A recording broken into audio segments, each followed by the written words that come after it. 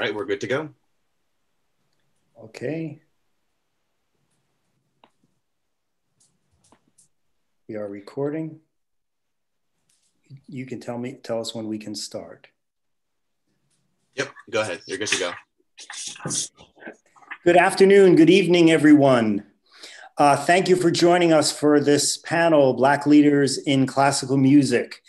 We're pleased you're attending, and I'm very pleased to be moderating this panel. My name is Dave Hall. I'm president of the board of Clarion Concerts, and also with me is Eugenia Zukerman, who's the artistic director of Clarion Concerts, and our three panelists, who I'll be introducing in a moment. But first, I'd like to just say a word or two about what's going to be going on today. And I'm going to start with a little personal experience. When I was in college, I became friends with a Black woman who, when I said something inadvertently racist, or I inadvertently said something racist, really took me to task and schooled me and sat me down and gave me some lessons. And here was my reaction as a white person. I didn't think it was true. I was depressed. I was really upset. And I told myself, I really care about this person and she's really smart. So I don't get it, but I'm going to give myself 2 weeks and presume everything she has told me about racism in America is true. And if at the end of the 2 weeks I begin to see it, I'm going to admit it to her. And in my own experience, just as a young college student, it took me 2 days before I started to see much of what she told me in practice, in the people around me, in fellow students, in classrooms. So what I want to say about this conversation we're having today is it may be a very uncomfortable one for many of us in the audience and people listening. But it's the sort of conversations we as Americans need to have. Race has been with us since the founding of our country. Racism has not gone away. And the only way it's going to end is if we have conversations about it and do the hard work that's involved. And as I said, it is uncomfortable, but once you get past the discomfort and you are empowered with knowledge, you might be really inspired to see what you can do to help be a part of the solution to this really, really terrible problem. So what I'd like to do now is introduce our three panelists. And after I've introduced all three with a little bit of a biographical material about each, we'll dive right in. So I am going to be reading it, and one of our panelists' bio has a lot of German in it. So I'm apologizing in advance for my pronunciation of the German. First, with us today, I'm so happy, is Nokuthula Ngwenyama. She gained international prominence winning the Primrose International Viola competition at 16 years old. The following year, she won the Young Concert Artists International auditions, which led to debuts at the Kennedy Center and the 92nd Street Y. A recipient of the prestigious Avery Fisher Career Grant, she has performed with orchestras and as a recitalist the world over. This fall, Nokuthula collaborated with Daniel Bernard Remain on ASU Care Cultural Center's show Tuning Up in a multidisciplinary discussion around Black, Indigenous, and people of color issues and classical music. Her work, Finding the Dream, commissioned by John Clements and written in response to the murder of George Floyd and Martin Luther King's iconic I Have a Dream speech, receives its world premiere with her children, Sophia Ngwenyama Long on piano, Edward Endo Long on vocals and guitar, and the Grammy Award-winning Phoenix Boys Choir on their Awakenings program. Primal Message for percussion, harp, and strings, an homage to the Arecibo message, also receives an orchestral world premiere with the Detroit Symphony on the digital DSO series. Next, our second guest, conductor and activist Brandon Keith Brown, is heralded as a rising star in the conducting firmament. He won third prize winner from 405T, the 2012 Sir George Solti International Conductors Competition in Frankfurt am Main, and was the audience favorite there. This launched an international career leading premier orchestras, including the Concerthaus Orchestra Berlin, the Rundfunk Symphony Orchestra Berlin, the Badische Staatskapelle, Staatskapelle Weimar, the Tokyo Philharmonic, and members of the Vienna Philharmonic at the Salzburg Festival. Brown is a passionate educator who has gained a wealth of experience as a university professor and youth orchestra leader. As an activist, he speaks and consults frequently on institutionalized racism in classical music and how classical music can leverage social change. He's been featured in all major German media and here in the US too. His writings on race are featured on The Medium, Deutschlandfunk Kultur, Berlin Tagesspiegel, and Die Zeit. Brown currently consults with conservatories, companies, and orchestras on equity, inclusion, and belonging. And our third amazing guest is Garrett McQueen. He's a proud native of Memphis, Tennessee, and has performed in venues across the country, including Los Angeles Disney Hall, Detroit's Max M. Fisher Music Center, and New York's Carnegie Hall. And now is going to follow an amazing list of the orchestras he's performed with.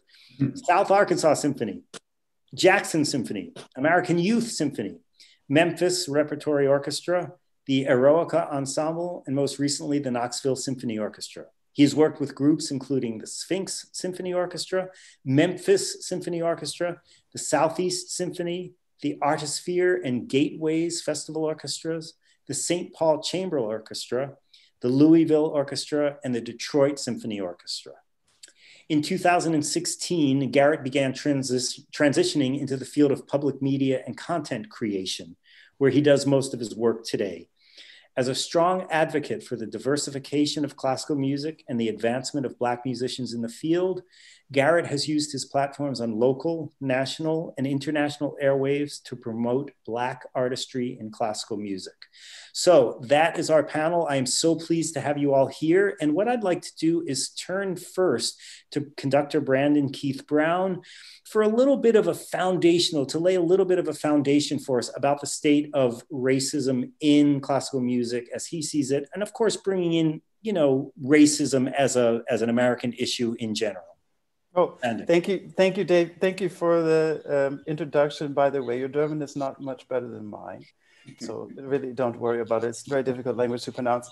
I wanted to thank you for letting me open this up. I wanted to read a small section of a piece I'm writing on Black moderation, Black moderates, and sort of talk about a little bit what we're going to be talking about today. It's just a 2-minute opening. So why are we here today? We're here today because white people won't stop killing us and stealing Black lives. Black moderates also, they assist them by remaining complicit in our own oppression, censoring Blacks who speak out against coveted whiteness. We need to decenter whiteness. But us as Blacks, we've learned that every thought and every breath and every movement must consider whiteness. Our job is to keep you safe from your own implicit bias that we're physically dangerous.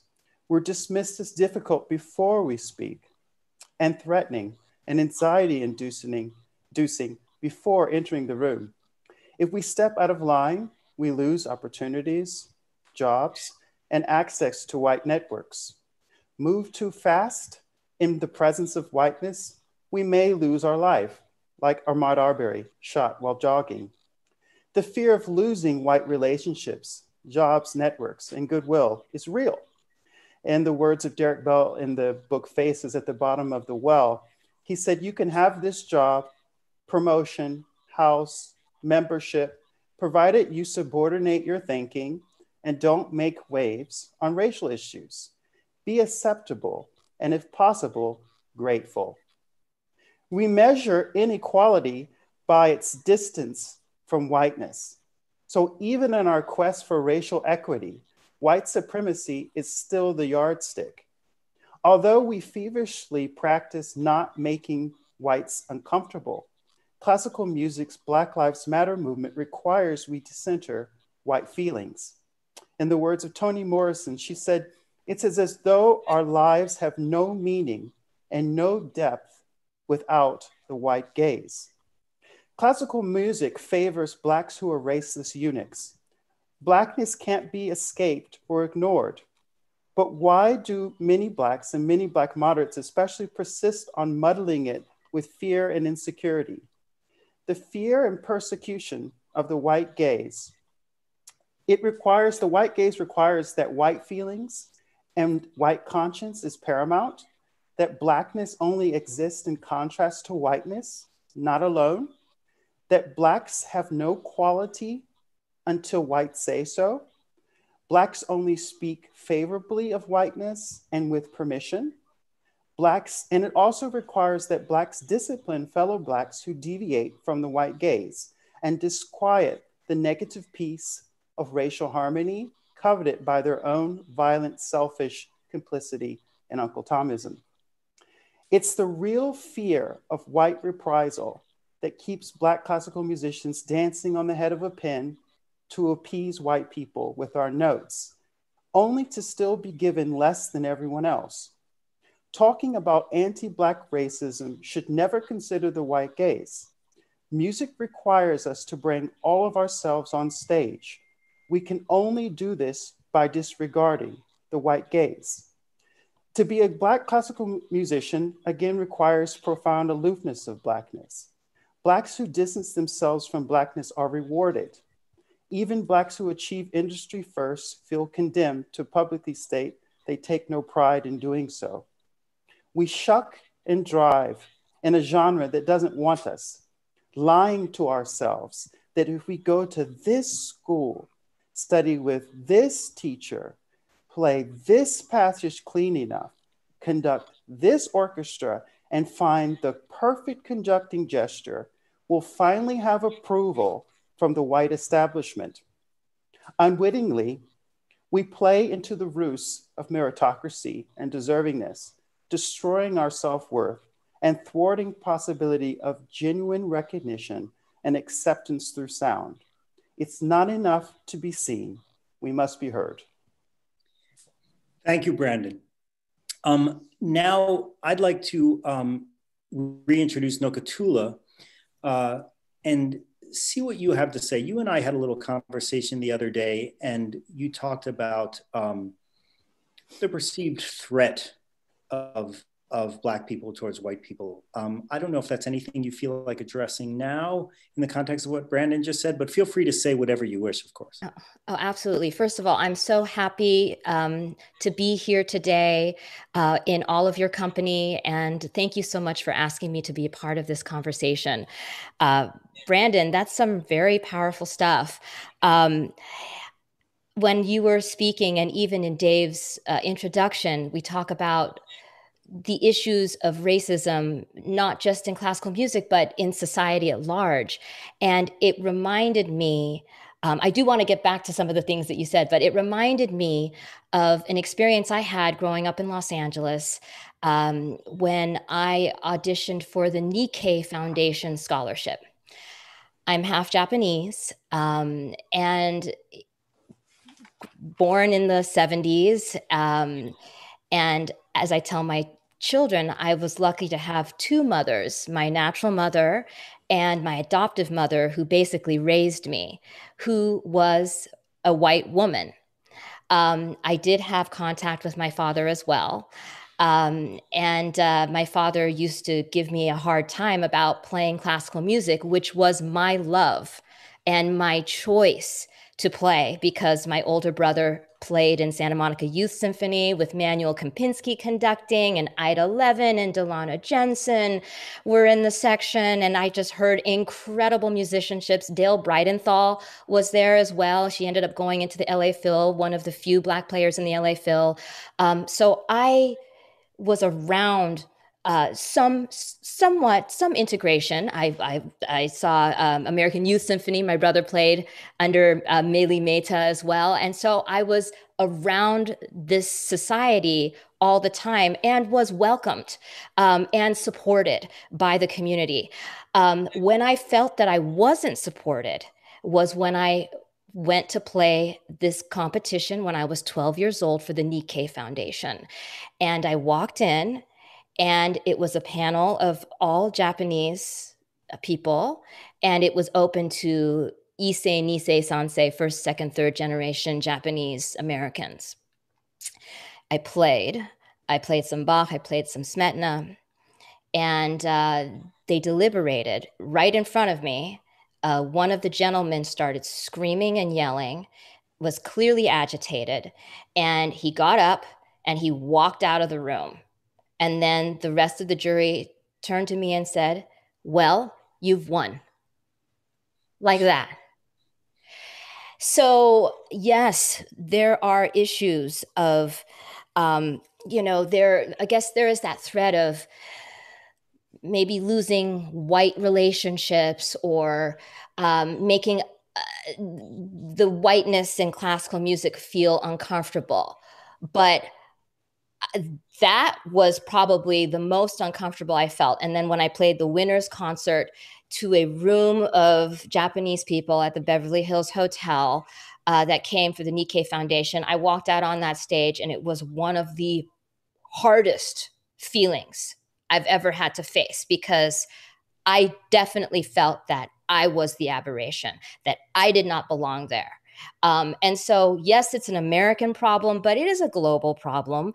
And I actually invite the conversations, and I'm always so thankful to my family and to the community that raised me with that kind of opportunity. I mean, that was completely the luck of the draw, because it is not typical at all. And I understand that.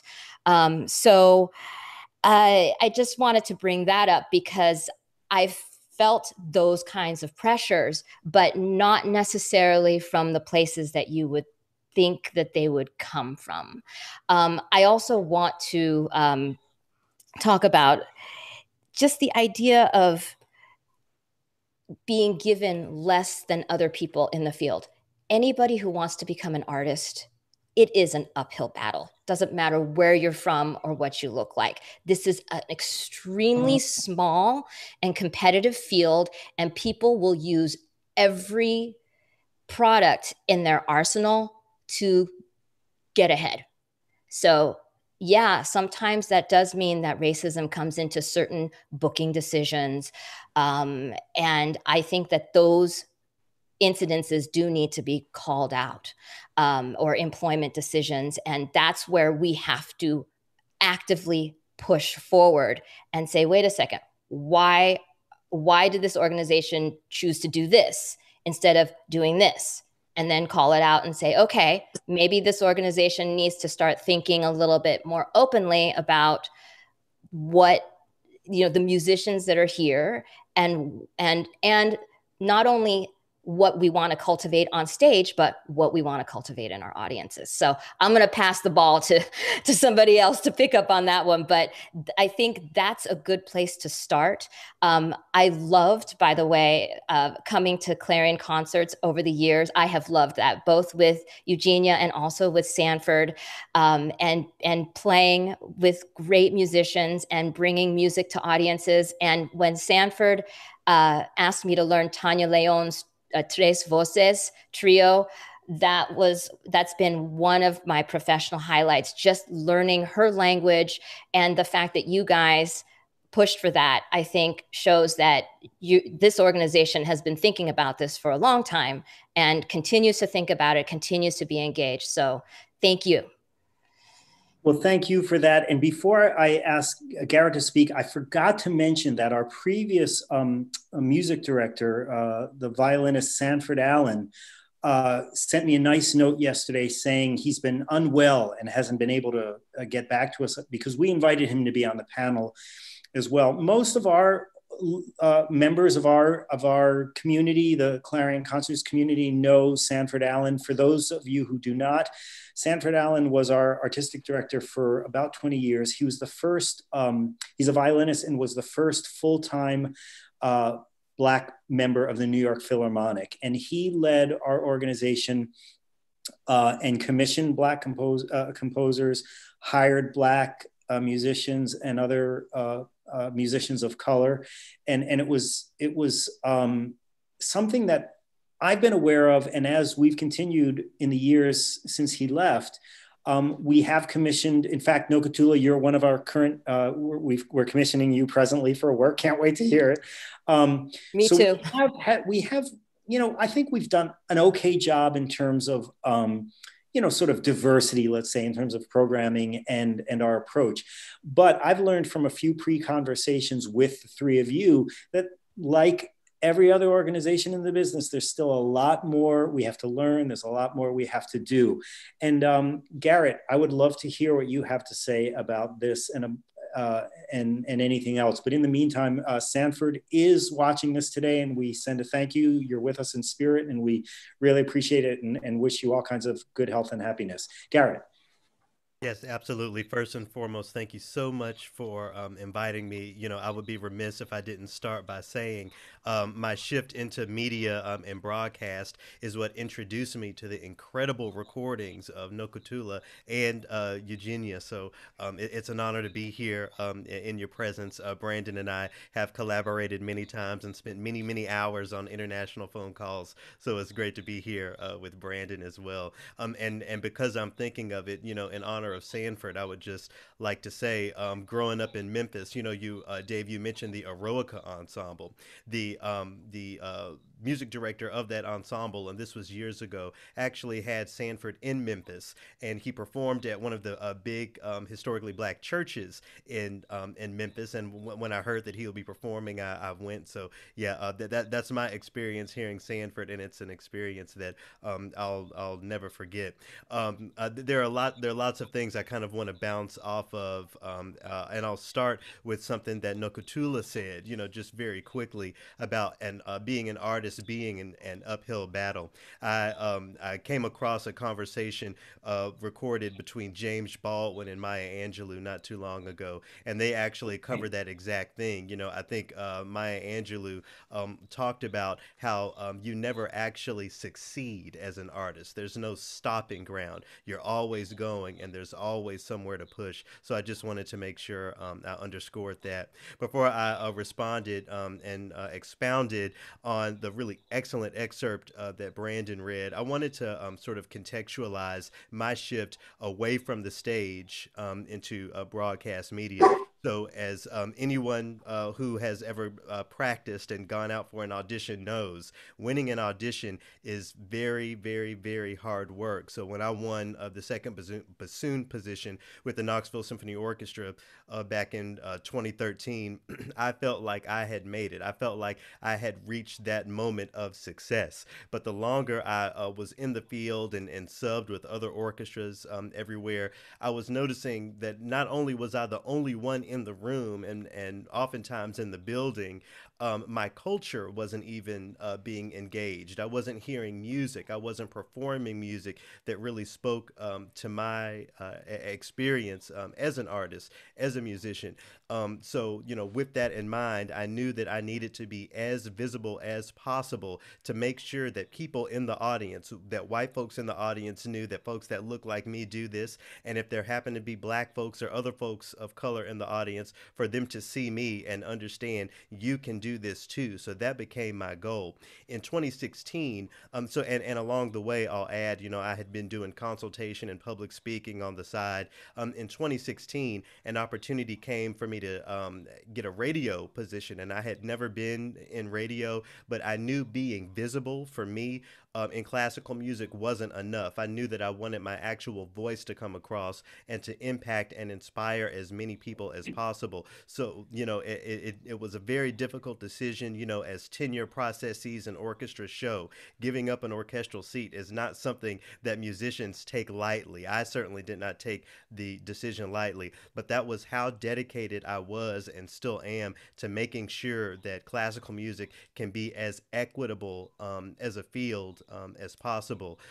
Brandon said two things that I really wanted to underscore as well. First of all, on the subject of decentering whiteness, when we talk about decentering whiteness, we have to understand that so-called classical music as we know it here in the United States and in the West, has always centered whiteness. That comes from the programming, that comes from the way we treat entry and maintenance of the concert hall. It goes into the way we think about funding, you know, really focusing on rich funders who themselves have benefited from white supremacist structures here in the United States. That we can get into that more, but you know, so when we have the conversation of decentering whiteness, we have to really internalize and understand that whiteness has always been central in what we call classical music. So the step beyond that, in my opinion, is really contextualizing what the benefits and what the perceived risks are of decentering that whiteness. So I'm talking about programming. What if we made sure that most, not some, but most of the programming was music by women and composers of color? What would it really mean for us to not frame our fundraising goals around rich white donors, but instead people like me or like anyone who can give 10, 50, maybe even $100 to fund an organization in that way. And then understanding that, you know, it's not up to Black people or other people of color to engage the institutions. It's actually the other way around, but you have to make sure that it is attractive to people of color. Even with, you know, my degrees in music and my experience on stage and here and there, you know, if I see a program or a season that doesn't really look like my experience in classical music, I have no reason to engage that institution. How much more difficult will it be to engage someone who has no reason to have any interest in classical music? That's on decentering whiteness. On the and on the topic of the Black moderate, I think that's something that really applies to this conversation when we talk about equity in classical music. We spend a lot of time, and when I say we, I mean the institutions at large, the orchestras, the conservatories, etc. We spend a lot of time celebrating Black people and Blackness by its ability to accommodate excellence as defined by whiteness. So what does that mean? As institutions, we aren't lauding the musician who can really play the Negro spiritual, who can really capture the essence of the music of Margaret Bonds or Florence Price. We are measuring success by a student's or a professional's ability to, again, center whiteness in that art, to play that Bach, to play that Beethoven, to play that Schubert. That's how we've always measured excellence. So once you really understand that, you can understand that when we have people, the one person in the one Black person in this symphony, or the one Black person that heads this institution, those people had to climb the ladders and do what they had to do under that white gaze and be respectable in that way. So when we talk about turning the corner and really making classical music an equitable institution, we have to understand all of the systems that go into this present, the systems that have made this a predominantly white institution, the systems that have allowed certain Black people to rise to the top, rise to success, and how we can break that down and really make this an industry that includes everyone. You know, and I'll pass the ball here, but just, you know, as an example of what's central to my work when it comes to decentering whiteness and understanding the Black moderate and understanding, you know, how we must all shift in this field, comes with the phrase classical music. When I give presentations, when I host my show and do other things, I often use the phrase so-called classical music, again, because we have defined that phrase by a Western European aesthetic. The traditions of classical music are global and far older than anyone named Bach or anyone else when you go into the traditions of India, East Asia, and beyond. So one of my goals for classical institutions is to really engage what that phrase really means. If we really take the phrase classical music and apply it to a much broader aesthetic of cultural music, music that is classic to an experience, I think the classical music institutions have a better chance of surviving and getting the attention of more people, a much broader audience than the orchestras and the other institutions have served traditionally. Thank you. And before we move on, I just want to say that for folks who are joining us later, welcome to this panel, a conversation with Black leaders in classical music. We are Clarion Concerts. You can find us at clarionconcerts.org. And this panel, as well as all the concerts we do, take donations in order to make them possible. So if you go to clarionconcerts.org, you'll find that you can give us a little gift.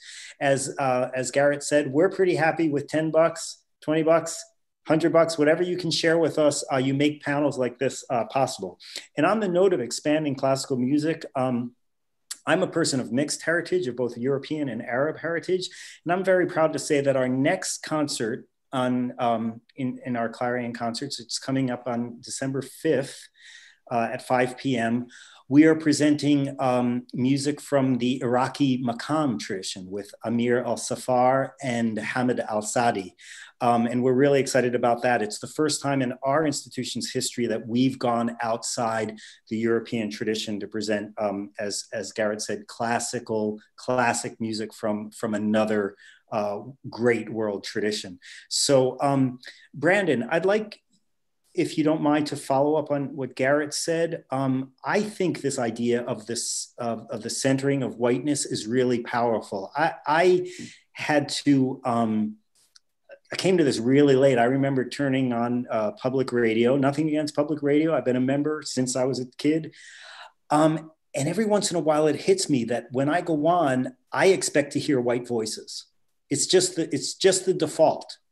We just so expect it. And I think part of this conversation that is going to be challenging to a lot of us is this is the first we've ever thought that, wait a minute, yeah, classical music as we define it, as we have defined it, is this Western European.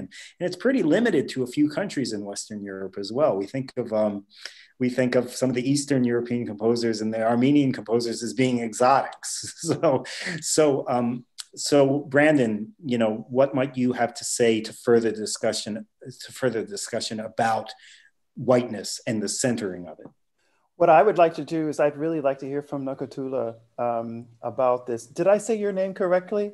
Oh, yes, you did. Okay. Yes. I would like to hear from her about this. But before I pass it on to her, I would say classical music is probably the only genre where we immediately think that the performers and the consumers are white. And, that's a problem.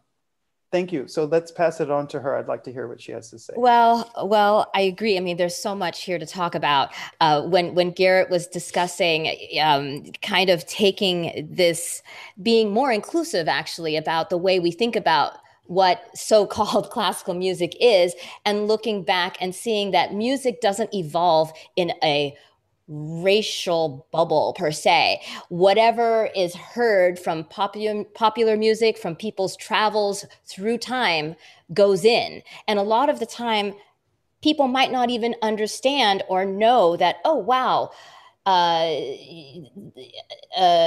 mean, we'll just take something totally out of the US context right now, the gamelan orchestras in Debussy, for example.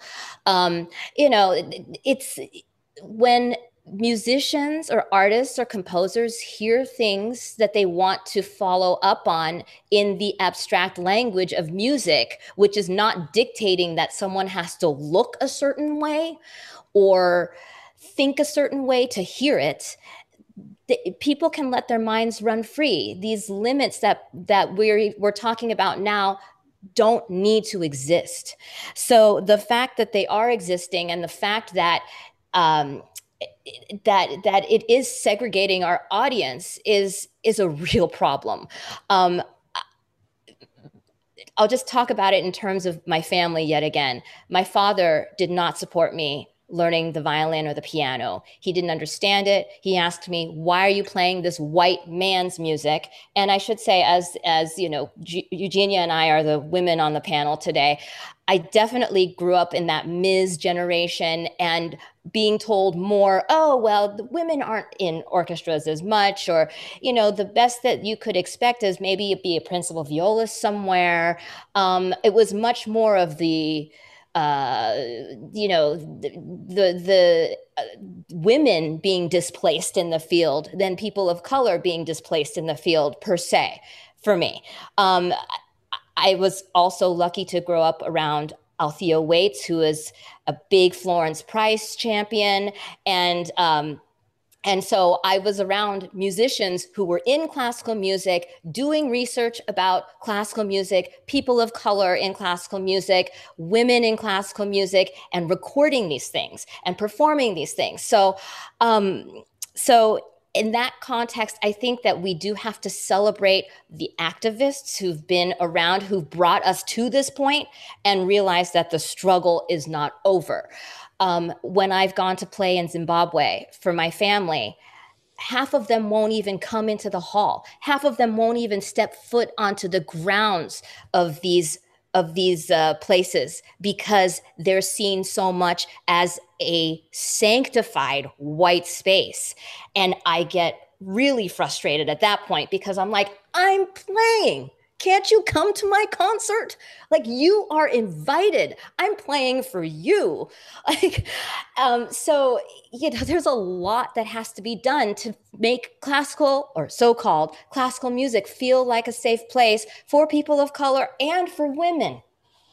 Dave, Yeah, you said something very, very powerful. You talked about expecting to hear a white voice.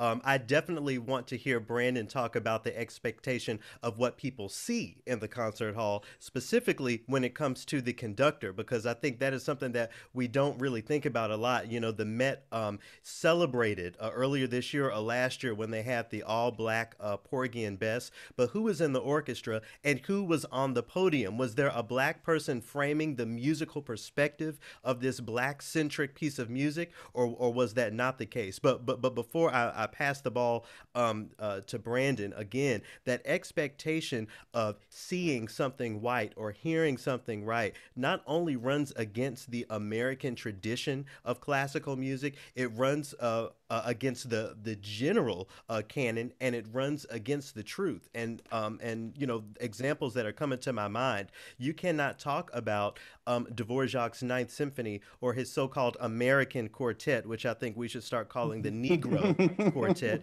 You can't talk about those pieces of music without talking about blackness or black people, even beyond the United States. I did a talk for the Minneapolis Public Library a couple days ago. You can't talk about the music of Darius Milhaud without talking about black people. There's so much within Frederick Delius.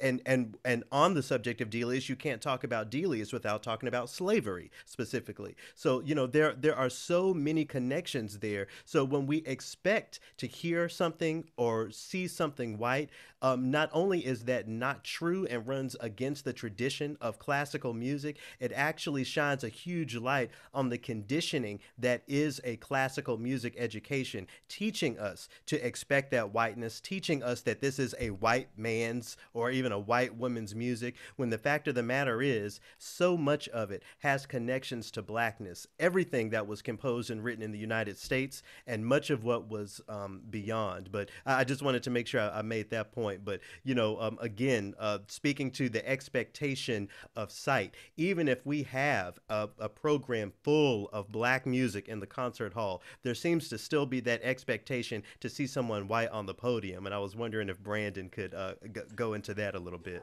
I thought we were going to get into that a little bit later, but I want to circle back to what she was saying about. I actually, she took the words from my mouth. The concert hall is a safe space for whiteness. It always has been. When we think about ourselves as human beings, there's some really basic things. I'm not a trained sociologist, but I study sociology. We want to be around people that make ourselves feel comfortable, and it tends to be people most like ourselves. But then when we add the power dynamic of race, these spaces become white-dominated spaces. So if we look at just sort of a really, really brief Cliff's Notes version and layman's version of African-American history, 1865, we became supposedly in the Constitution, fully human. We moved up from 3/5 to 5/5 human being. And then 1868, 1869, actually, the 13th Amendment was ratified. We became citizens. But immediately that was all taken back in terms of the ability to vote for men and the poll taxing. We jumped far, far ahead. Of course, we know about lynchings and everything else and redlining. And we jumped to 1964 and they discovered, oh, wait a minute, Black people really didn't get any rights. We'll have a Civil Rights Act now and we'll really make things all better. But that didn't work either. Meanwhile, in classical music, Black musicians formed our own unions because we couldn't audition for the white orchestras, the well-established orchestras. We had to do our own thing. And it wasn't until the 70s, I think it was the mid 70s, where Black musicians began to be allowed to audition for orchestras. But at that time, you think about all of the inertia of marginalization. We still have today in 2020, we have first-time graduates of college, Black college graduates, because we haven't had the legacy wealth, the educational legacy wealth, the share legacy wealth and access to networks and educational legacy wealth, because the schools were segregated. We weren't allowed to go to schools for a very long time. And so you think about all of that opportunity that was lost of not being able to develop as string players, especially. It takes a long time and from a very young age to develop. But now you see the level of string playing is equal to the level of Asians who are a majority minority, and also equal to the level of white people that are in classical music. It's equals the same. But still, we don't see people getting into the orchestras and getting tenured positions in the orchestra. We're not seeing an increase in number of people. And that has to do a lot with cultural repertoire. It's just all the information that we send out about who belongs and what is valued. And Black people in the space of whiteness have different cultural repertoires. We value different things. We move differently. We speak differently. We think differently. We have a different mentality. And this isn't accepted by white people, whether it's sometimes conscious, it's sometimes subconscious. It could be the type of hair that you have, the way you dress, the way you move. If, Black people, I would also say people from Latin America, we move a lot more with our bodies when we play music to express ourselves. And whereas in classical music, in white classical music, white European music, you're taught to stand still and allow the music to efface the body. It's a wonderful book by sociologist Anna Bull, Class Control in Classical Music. And she talks about classical music transcending the body through stillness. But when you're asked to do gospel or something else, you're told to move because that's part of the genre. But anyway, going back to this idea of centering classical music, of centering whiteness and the concert hall being a safe space for whiteness.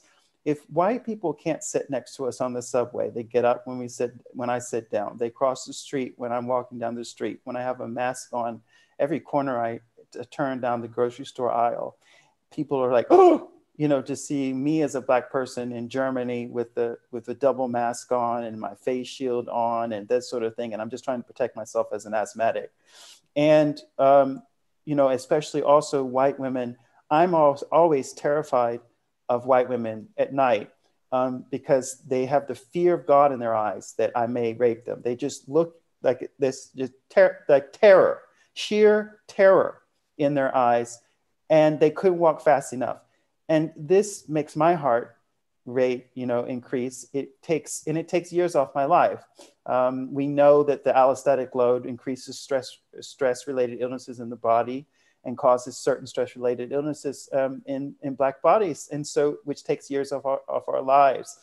And so this need to maintain a white space has a real deleterious impact not only on Black classical music, but musicians, but this idea of every space being white, and this has a real deleterious impact on the lives of all Black people.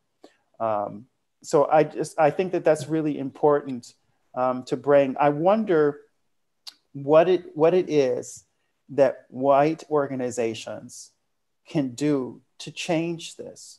And maybe Mrs. Zukerman and Dave, you could think about what it is that white organizations can do to change this, to create a space that isn't. I very strongly affirm that repertoire and guest artist representation is a small piece of the puzzle. Education is a small piece of the puzzle. what are you going to do to get white people to want to, or to become comfortable physically in their body? This is not a cognitive issue. This is a physiological, sociological issue with the body bracing and having tension in the presence of Blackness in the world. So coming into a room with a bunch of white people playing white music and all this sort of stuff, I hate going to classical concerts. I have written it, I have said it, in one of my pieces, Black Concert Trauma. I hate going there. And it's my job to do it. Now, when I'm conducting, I don't see anything outside of the sound and the eyes of my musicians. That's all I see. But the fact is, I don't go to concerts because I feel so uncomfortable going there. I feel like an alien. So if I don't feel comfortable, who does feel comfortable going to these concerts? Before Eugenia and Dave answer, I just want to anecdotally say I went to a concert last night with the Miro Quartet. It was outdoors. Everybody was wearing masks. Everybody was sitting all these different, sometimes 12 feet apart. And I loved going to it. I'm in Phoenix. There's a very small Black population in Phoenix. And there isn't a lot of attendance for the Phoenix Chamber Music Society concerts. And that is something that I'm trying to work on as the composer in residence, and also with their executive director, to make the space more inclusive. But I respect my colleagues so much, and they played beautifully, and I felt welcomed. I did. But it's because of the actual friendships that I have with the performers and with the organization and being a part of the organization. So it makes me sad when I hear you say, Brandon, that you don't like to go to concerts, because I believe that the concert hall is there for everybody. And it is up to all of us to make sure that everybody feels welcomed and that everybody feels like it is as much a part of their lives and a positive influence in their lives as it is for me. And it's so important for institutions to understand and really, internalize it being their responsibility to make that space one where everyone feels comfortable. Because what Brandon is speaking to, that the trauma of going into the concert hall as a Black person, that is not as a Black man, as a Black man. Sure, that is. That does make a difference. A man versus a woman, sure. the perception of threat and perception of aggression and the fear that gets churned up for people. It's not only lived and experienced for folks who have gone, and for Black folks who have gone to the concert hall and experienced classical music. It's perceived and understood by Black communities on a broader sense. It's the idea that going into those spaces, period, no matter what it would be for, is something uncomfortable and foreign. Nokuthula, you and Brandon, we're using this word safety, safe spaces. That word, I live here in the Twin Cities, for folks who don't know, and following the murder of George Floyd, that word safe and safety really began to have a new feeling. A lot of people felt safety by the presence of the police department. Other people did not and responded accordingly. That's why the 3rd Precinct here in Minneapolis burned to the ground. How long before that perceived and understood whiteness of the concert hall, how long before that is a threat to Black communities? How long before we, as Black communities, feel like the concert halls need to burn down in the same way that those police stations did. Doing this work is the right thing to do, certainly, but it will also benefit the institutions down the road. There are so many industries that have thrived during this COVID era. We talk about Zoom and delivery things and other things. Classical music is not one of those industries that has thrived this year because it spent so long putting all of its energy and attention on such a small percentage of the populace. When you spend so much time serving a few people, when something traumatic as COVID comes, you can serve no people, as most orchestras are doing. So, Right. I really want to make sure people understand that point. It's not only about us saying you need to do better because you need to do better. Doing better as classical institutions will benefit the institutions and ultimately the art form that we all love. Yeah, okay. So David, finally, David, Dave and Mrs. Zukerman, do you have something to say? I've already said a little bit, so let's turn it over to Eugenia if there's anything you'd like to say or ask. I would like to say that I have a different experience, maybe because I'm white, and maybe because I grew up as a musician in New York City with wonderful teachers, and I never had the sense of being afraid to be who I was. I felt that as a musician, I could really grow in many ways. I also think that I was so lucky to have teachers. And I'm thinking in particular of young concert artists. I was one of the youngest young concert artists, and it was a place where I was really encouraged to be who I wanted to become as a musician. And we did have, I do remember that we had a number of students who were not the same color as me, but that was a time when I think it just felt safer. And I, particularly with young concert artist, Susan Wadsworth is just remarkable for what she has done. Yes, she is. And everyone should say hats off to this woman, because she made it possible for musicians who didn't know they were musicians to thrive. And one of the things that I'm reminded of is that Susan would get a group of the young artists and bring them to a table and talk to them about, what do you think of this person's playing? Does that person want to play for you? It was somehow a way to be a group together, but also to test ourselves. Susan expectations were always very high. And if you look at the incredible number of musicians who were with Susan Wadsworth, most of them are superstars.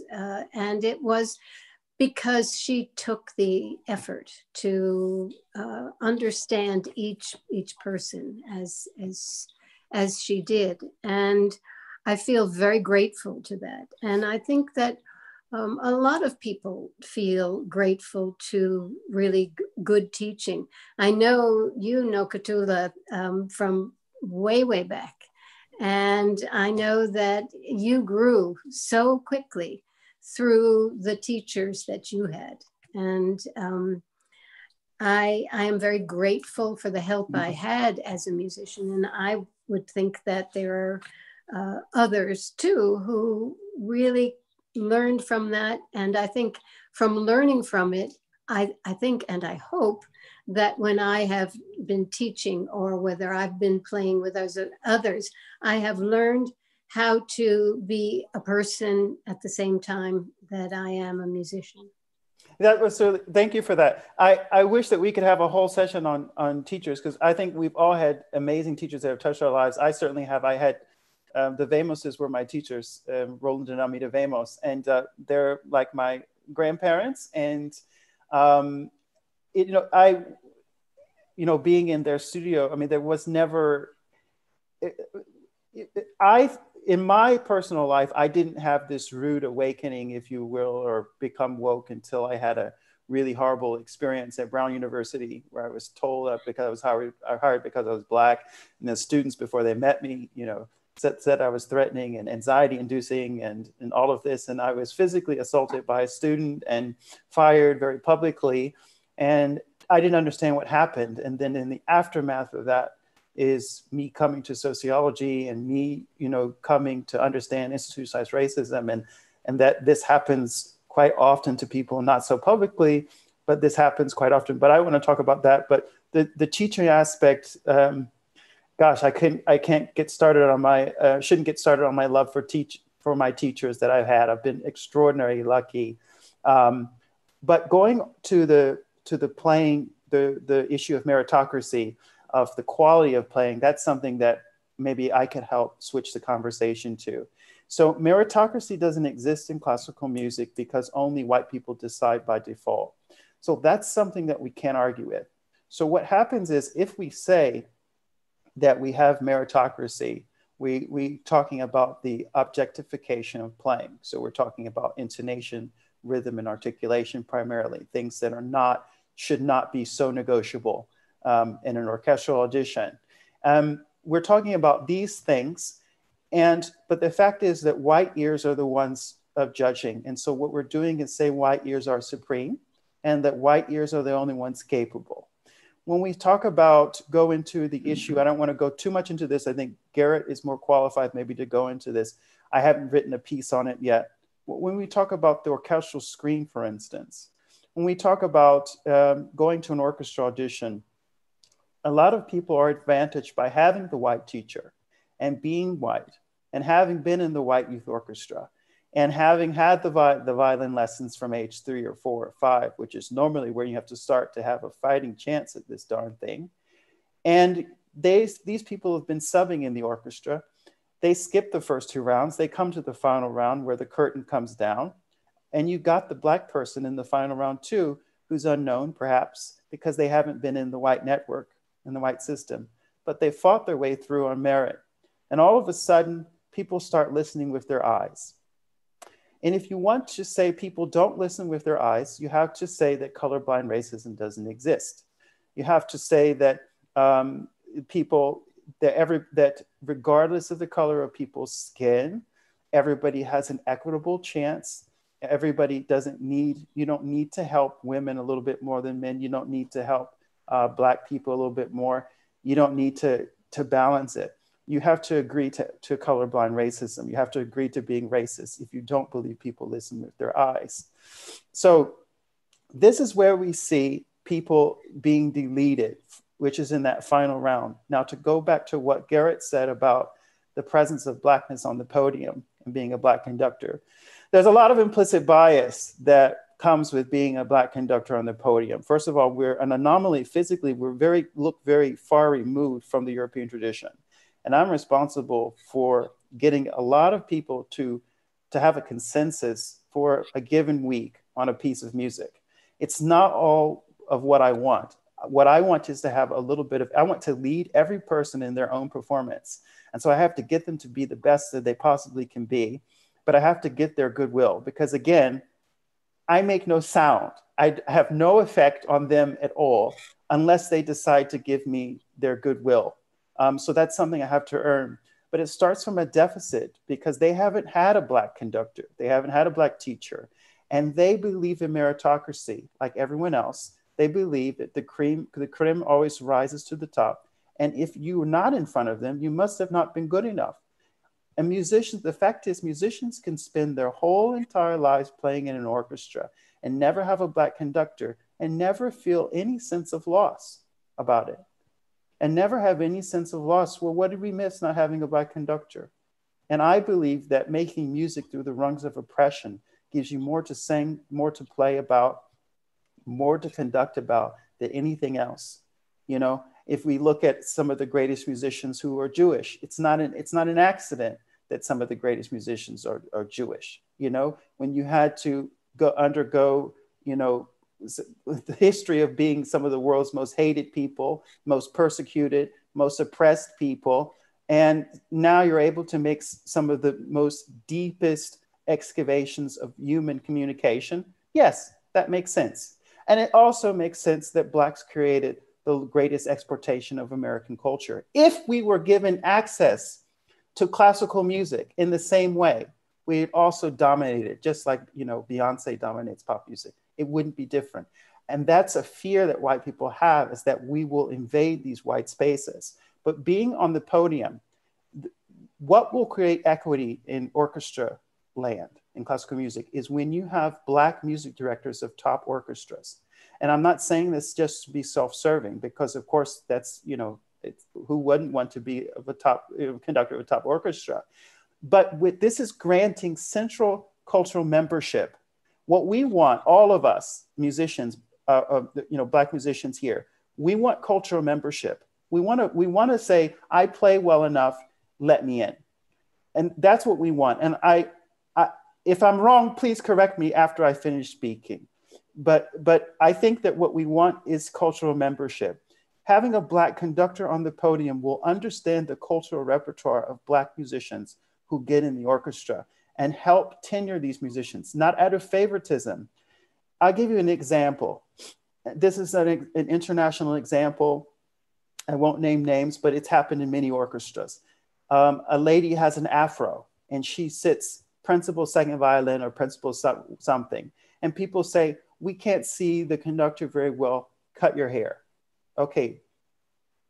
In some states in America, that's against the law now. But in orchestra land, this is something that a non-tenorable offense, okay? If you're a wind player, there's not a lot of room sometimes in those woodwind sections, or it's very close quarters, especially if you play the flute. And if you're a person that likes to move their body a lot and you've been taught this to move your body is just because of your human nature, stop moving so much, young man. You move too much. You wear dreadlocks or something like that. Garrett can talk maybe from experience. You wear a certain type of hair that's too loud. Management says, excuse me, this is not, you know, this is the type of altering of self that white people do not have to do to survive in classical music. And so I've bridged this conversation from meritocracy doesn't exist. People who decide who's deserving of a career are always white by default. And that also means that deservingness is racist. I've written an article on deservingness is racist. And I also said the answer to solving a lot of these problems of inequality and inequity in the numbers of Black musicians in orchestras is to hire more Black conductors. It's to hire Black conductors that understand the cultural repertoire. White conductors have failed to understand the cultural repertoire and narrative. Cultural narrative is the history of Black people and narrative of Black people. This is why we have this inequality, because they're not able to understand and or empathize with our experience. But it's the same with all fields, but in orchestras, this is particularly what I'm speaking on today. Okay, I thank you for that. And just a reminder, folks, this is Clarion Concerts. We're speaking with Black leaders in classical music, tackling the very difficult problem of race and racism in our field and in the world. Earlier, Brandon, you asked Eugenia and me, what do you think we can do ourselves? We're a small regional organization, but I know I'm speaking on behalf of many of the other presenting organizations in our region that have been invited to this today and are attending.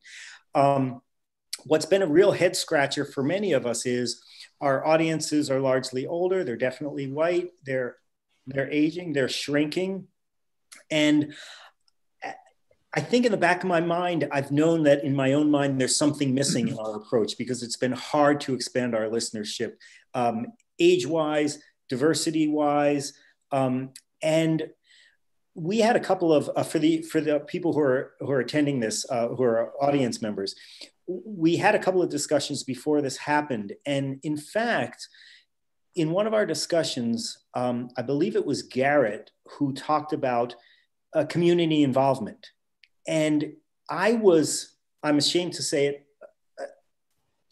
surprised by your suggestions, which had nothing to do with music, had nothing to do with art, but actually had much more to do with community involvement in the community around us. And I know in our region, we have a large and a historic Black community. Our region was home to Sojourner Truth. W.E.B. Du Bois is from Great Barrington. Elizabeth Freeman, whose court case ended up ending slavery in the North, came from Claverack here in Columbia County, and she finished her life in Sheffield, Massachusetts. So we have a Black community here that, as far as I'm concerned, we've not been successful at all in reaching. We have a growing Latinx community that I have nowhere to get in touch. I don't know how to get in touch with them. And thirdly, we have a large working class white community, a background that I share. And I learned about classical music in school. My mom played piano. She came from a fairly educated family that had music in the home, from Arab classical music to opera to Broadway to classical. So we had that coming in, but we really got our training from what at that time were well-funded public schools. And one thing that you suggested to us was, don't just sort of beg for audiences and to come here and say, we have something that's really good for you, you must want to be here. You've discussed earlier, our halls and our concert halls and our spaces are not very welcoming to the audiences that we're not getting and are hoping to get. So Garrett, as I said, according to my memory, it was you who talked about some of the community engagement that other organizations have done and that may be possible for us. And that really intrigued me because while I feel like it's great for us to put on concerts, it would be really great if we could also involve ourselves in community issues, go find spots in the community in our area where we can be of help, where we can co-sponsor events, where we can volunteer. And so could you talk about that a little bit, that ways that smaller organizations like ours can get started in starting to change our mindset and to open our doors to the full experience of not only what we have to give, but what we can gain from new audiences. Absolutely. Quickly, before I speak to that, just to give again the people an example of sort of what my goals are in the work that I do, as far as inspiring people to understand the depths of white supremacy in classical music. When we talk about things like tuning, intonation as objective, that our definition of what is in tune is even based on that white gaze, the tradition of Western classical music. So, even in the way we think about things like intonation, we have to really critique the tradition, critique our conditioning, to make sure that we're being as equitable as possible. So when it comes to, what you're speaking to, community engagement, from my perspective, a lot of organizations, classical organizations, have confused audience development with community engagement. So I think of audience development as transactional. We have something that we can offer you, and in return, you will offer us something, usually a ticket sale or something along those lines. When we talk about community engagement, we're talking about an institution engaging a community without the expectation of some sort of transaction. I think the examples that I may have brought up, it's the holidays next week. I can talk, for a long time about destroying the idea of Thanksgiving as a holiday. But for the sake of this conversation, I'll say Thanksgiving, so-called Thanksgiving, is next week. Why isn't every orchestra in the country giving out turkeys to their community? Why isn't every tenure member of an orchestra out putting their mask on and making sure that folks who use homeless shelters are fed? We often think that as musicians, we're limited to what we can do with our instruments in our hand or with a baton in our hand, but it's so much broader than that. The trajectory of my career, I think, is a testament. I'm trained in bassoon. I work in content creation education in media now. I don't have a degree in digital engineering, but I put forward the work on my own to make sure that I could do the equitable work that I felt like needed to happen in classical music. So when we talk about what small organizations can do, I actually think smaller organizations are perfectly fitted to turn the corner, because as we've seen with the Met and the New York Philharmonic, two of the largest institutions, they aren't agile enough to survive right now. So they're dark. They're not serving anyone. So when it comes to those smaller institutions, I would really encourage folks in leadership to consider the idea of what it looks like for your institution to serve the community in a way that they can actually use. And that might not necessarily be music. What does it look like to give, if you want to stick with music, what does it look like to give free music lessons? What does it look like for the members of that institution to listen to the musicians of the community? Bring in the local rapper, bring in the local jazz artist, whoever, not to feature them so that you can get ticket sales, but so that you as an institution can understand some of the other musical aesthetics that are happening in your community. Maybe understanding that will be a great way for institutions to engage that community. Before I give up the mic, when we talk about the difference between community engagement and audience development, I always think it's worth it just to lay out, just in case, the differences between equality and equity. We're using that word equity a lot. When we talk about equality, we're talking, and this is just a quick definitions from my perspective. When we talk about equality, we're talking about a level playing field. When we talk about equity, we're talking about doing what we need to do to make the playing field equal. So what does equity look like in that case? It looks like intentionally hiring Black people, not only to push papers or be the doorman, but to be on the podium and to be in leadership positions within the organization. And it looks like putting forward the effort of engaging the community, maybe not in a musical way. See what resources your organization has to do something for someone in your community, even if it does not involve playing any music.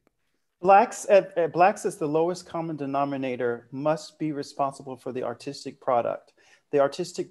So that's how you're going to get cultural membership. And to go back on what Garrett was saying, we agree. I agree basically with everything Garrett says. Even the mistakes I make, it's better to listen to him than me in many ways. But what to take a step further is, if I were a music director of a city that is 66.7% Black, a city that is 49% Black. We all know what the cities are because I've already written about them. I would think about making a free healthcare center, of getting money. If I were an orchestra suffering from not having enough money, that means that I'm not relevant. If 66.7% of your city is Black and nobody in your audience is Black and your orchestra's got one Black person, or they're not really, maybe you don't have any Black people, no Black people on the staff at all, and the music director, of course, isn't Black. I would think about addressing the needs of that community, making a free healthcare center, making some sort of program for ex-felons so that they can get a job and be employed, having a forum between the police and the citizens of the community to express their needs and to try to stave away police brutality. It's a major issue. I've had guns put to my head. You would think, oh, you're not, there's no stereotype of a Black man that you could say that have guns put to their head. Everybody has been stopped, of every economic level, of every sort of educational level. So you can't stereotype.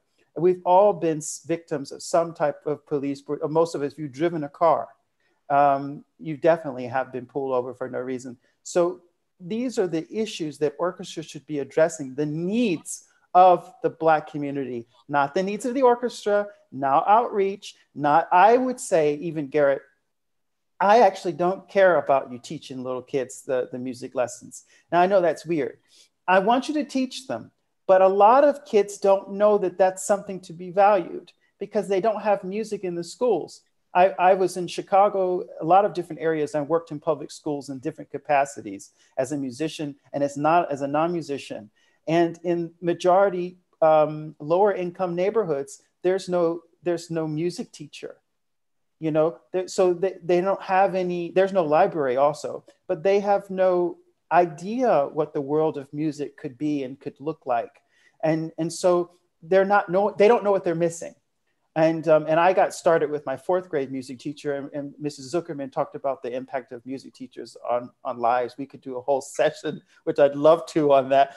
However, these kids don't know, but what they do know is that they don't have any electricity at their house. And I know that there was a school that I worked at, and there was a family of 5 that died in the middle of a Chicago summer because they had a house full of candles and no electricity. So they all burned up. So that's the needs of the community, not lessons and not free tickets and not anything. And so if we can address these social needs, then when the orchestra has a strike and says, oh my God, we need your help. I'm going to tell a story and then I'm going to let it go and I'll be quiet. There's a major orchestra that was having a strike, and over 30% of the city is Black. And the council for this orchestra said, hey, why don't you do something to approach the Black and brown community, because they could really support you. They could really help you. They fired him. They weren't interested. Yeah. So I know it's those are some decisions that aren't necessarily being made, taking into account, I would say, the longer vision of how arts can transform our society and bring us closer together. I do have to say, Brandon, that I disagree with you about the importance of education and exposure. I think that is our number one task. I mean, yes, wouldn't it be great if a major symphony orchestra could say, yeah, we sponsored 1,000 turkeys for this community? I mean, so that the kids could say, oh, yeah, well, we went, this is from such and such organization. Sure. I mean, maybe in the future that would make them feel more welcome to partake in that, in the organization's artistic offerings. But if we don't go out and share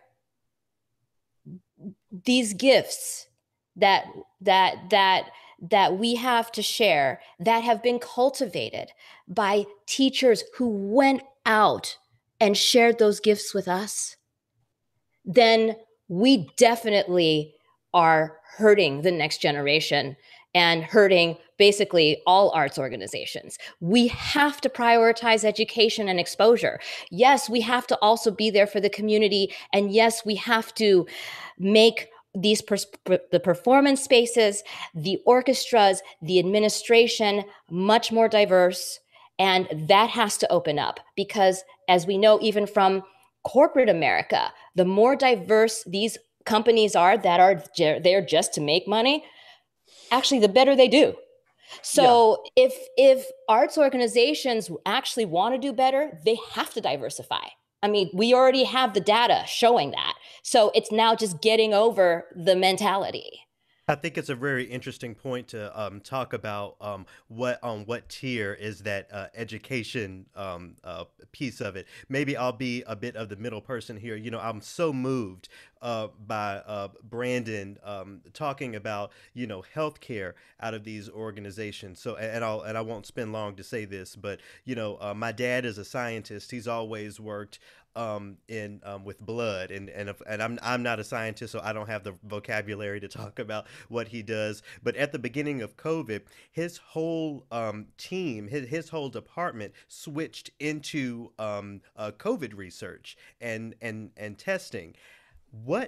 How different would the situation be here in the United States if every single one of these orchestras who cannot be on stage right now became testing centers? What would it look like? There's a possibility for there to have been thousands of people whose lives were saved. So I will agree with Brandon that for me, the education aspect is not top priority. I think if orchestras can understand how to engage their communities on those levels, if the orchestra of a community has played a role in the saving of lives, the people in that community can understand how the other things that that institution has to offer can also enrich them. So maybe I'm sort of taking middle ground there. I definitely affirm the importance of education. I wouldn't be here on this panel if someone hadn't, shown me so-called classical music once upon a time. With that being said, we can't allege that classical music is objectively good for a person's life. Healthcare and food are things that are objectively good for a person's life. So I think there's certainly a middle ground there to reach when it comes to what institutions can do for a community. I think the bigger picture, the point I would like to try to make even bigger here is that many institutions consider Black communities monoliths. There are different needs within communities. There are different wants within communities, different perspectives. And that's why the idea of community engagement is so important. It's not just about serving the royal we version of Black people. It's about serving the Black folks in your community that can help you make your institution more equitable and more relevant. I think that education is extremely important, but it's not enough to bridge the gap between the social and spatial distancing that orchestras create between themselves and Black communities, in inner city Black communities. The orchestra members of many orchestras, they live in the suburbs, which are richer, nicer homes, more space. They live in the suburbs. They don't live in the city. They have a physical disconnection from it. And education alone isn't enough. And also, I'm a big component of education. I speak a lot on it. But when we're talking about this issue, the orchestras are basically they're on life support. A lot of these organizations are on life support. It's not about what the community can do for them. It's not about what you can do for us. It's about what we can do for you. What can orchestras, what can classical musicians in classical music do for the people? And forcing them with a spoon, this is why I think outreach is racist, and I'm completely against outreach. The American form of outreach, they're doing some interesting things in Scotland and also in Britain with outreach, where they go into communities and they play the music from that community and from that village. And they do some really interesting pedagogy. That does happen in some places in America with El Sistema, and happens in some, but more often than not, especially with the big orchestras, and some of the orchestras that I've conducted for educational concerts, it's dump and pour. It's take, Mozart, Beethoven, they dump it, hey, we do a concert once a year and then we leave. And that's not outreach. And these are programs established by, so the education, of course, is extremely important, but it just isn't enough. It just isn't enough to justify the existence of the orchestra. And I honestly will tell you, live, that many orchestras do not deserve to exist. There's no reason for them to exist in their communities. They suck so much money from a very small group of white people. In 2016, 2% of Americans went to the opera. But yet you have the Met, it has a $144 million annual budget. I don't know, I'm not sure if fiscally that's a responsible way of using $144 million for a very small group of people in the New York area or on the eastern seaboard to come and to see some operas every week. And I also want to point out, if this is the last thing I say, everything that I talk about is in service to the music. We're damaging and hurting the music. Racism and white supremacy is damaging and hurting the music. Music will outlive all of us. We're a bunch of little ants on a timeline. And all of these things that we're doing to ourselves, to separate ourselves within the concert hall and within society and all of this sort of BS, this is hurting the stuff that we're trying to uphold and put in place into the future. And I know Garrett has some qualms about me saying this, but I'm going to say it anyway. I want to put these composers and these works, contemporary, modern, whatever, whoever it is, I want to put them safely into the future for future generations. But if people aren't going to hear it, what's the point? Right. Well, listen, I hate to wrap this up. I could feel like we can go on for quite a long time. And I want to thank all of our guests. And I neglected to introduce the name you see on the square here. Oswaldo Rossetti has very kindly helped us out with the technical end of things. And Oswaldo, we thank you very much. I thank all of you panelists. You have really given us a very clear picture of what the problem is. You've given us background. And I think most usefully to many of the presenters in our area who are paying attention to this, some ideas about how we might better engage with our communities. I know I've gone from feeling slight despair about our connection to our community to feeling actually quite a bit inspired now by the suggestions you all have made. And I admit it didn't occur to me to do something non-musical. So I thank you for that alone. That alone may help my organization and the people in our area. So if it's okay to wrap up, if you all feel like does anybody want to say a final word, or are we good? I want to thank, first of all, Eugenia Zukerman, our artistic director, who, when I suggested this panel to her, was 100% behind it. Mm-hmm. I first learned about Garrett and called him, emailed him right away. And then I heard Brandon on Here and Now on NPR and called him right away. And Nokuthula stepped right up. So we're really grateful for the three of you for helping us out in this. Speaking for the Clarion Concerts Board, I would like to say we want to be part of the solution. And you guys have really, really helped our community a lot. So I thank Eugenia, I thank Garrett McQueen, I thank Brandon Keith Brown, and I thank Nokuthula Ngwenyama. You've been just so great. And once again, we're clarionconcerts.org.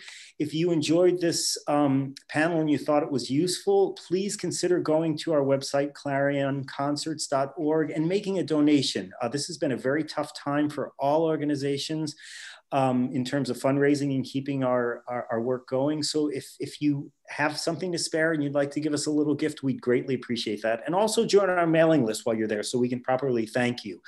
And once again, this is being recorded, so it will be available on our website after this. And this has been, a great honor for me to host you all. And I thank each and every one of you. Thank you so much for the opportunity. It's been great talking to all of you and a lot of food for thought. Absolutely. And I could use some food now. Yeah, thank you so much. It's been my pleasure. Look, if I can leave people with anything, these conversations aren't easy for a lot of people, but as I said earlier, if we're going to make a world a better place, every institution, every part of that world really needs to dive in and interrogate its traditions and understand how it can serve a more equitable world. As it is now, classical music as an institution is not a part of the equitable world that we want to be. We're here to change that. I think it's possible, but it's going to take all of us doing what we can and really engaging these conversations in an honest way. It's difficult for Black people to have this conversation as well. There's an enormous opportunity cost that we have. We lose opportunities because white people who have a lot of power and influence immediately will turn off to this and turns us off and are not going to hire me or any of us, perhaps because we said something that, was upsetting to them. So there's an enormous amount of bravery that's in the room. I honor that.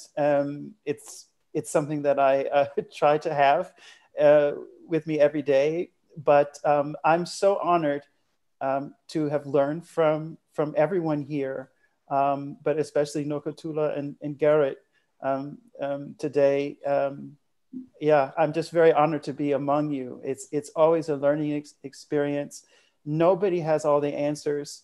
My mind is certainly always open. What we do as musicians is really great. And if we want to keep doing it, we have to talk about these things. Agreed. Well, thank you very much, everybody. And that ends our panel. Thank you very much. Enjoy the holidays and be safe and be well, everyone. Good luck to you all. Thank you so much. Bye. They don't say goodbye.